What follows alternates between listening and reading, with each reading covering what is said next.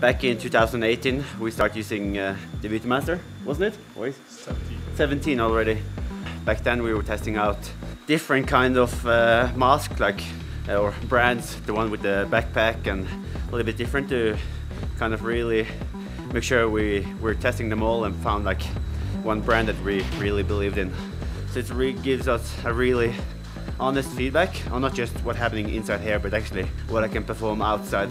And also it's very light, easy to put on under the helmet, to work with the best of the best in all different categories in the sport when it comes to develop suit, bike, VO2 Master, also core sensors. Like, as we're using a lot of our time and energy on trying to help them, they kind of gives us a little bit kind of extra benefits by being early on, being able to test the prototypes, and it makes it easier for us to kind of be one step ahead of our competitors.